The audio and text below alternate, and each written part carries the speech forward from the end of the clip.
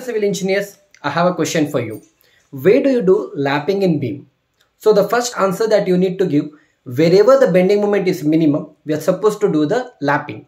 It may be in case of beam, column, slab, whatever structure element it may be.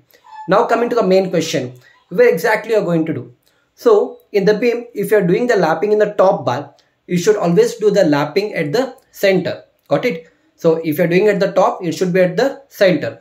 And if you're doing the lapping in the bottom bar, then it should happen near the support. Now you should ask me, what is the reason behind that? The reason behind that is, at the top, the negative bending moment will be maximum near the support. So since negative bending moment is maximum near the support, I'm not going to do the lapping. But whereas in the center portion, the bending moment is minimum. Okay, so that is the reason I'll do the lapping at the top. Now coming to the bottom. So in the bottom, your bending moment will be maximum at the center. So specifically, that is a sagging bending moment. Your beam is going to bend in this way.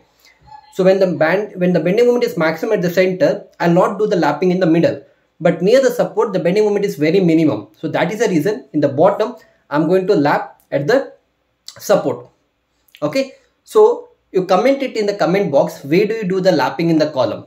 Until we see you in the next time.